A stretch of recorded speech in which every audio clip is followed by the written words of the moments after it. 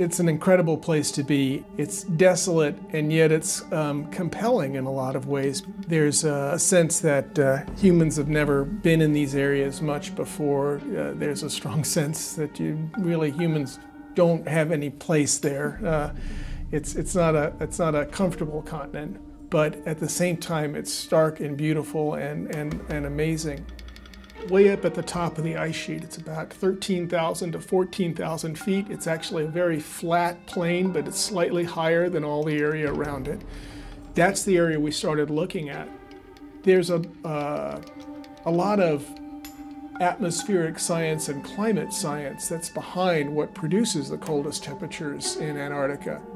The home of all of that is this area along the ridge, the highest part of the ridge in East Antarctica, where if conditions are right, the temperatures plummet to extremely low levels, past the previous record low temperature recorded by the Russians at a base called Vostok.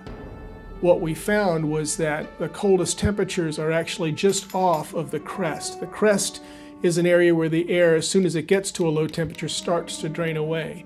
What you need is a place where that air is actually caught and held for a while so that it can cool down still more by radiating away into space.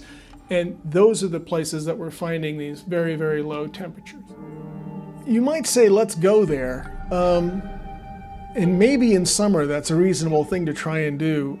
It's really cold, and so things like your ordinary thermometers, certainly mercury thermometer, won't work.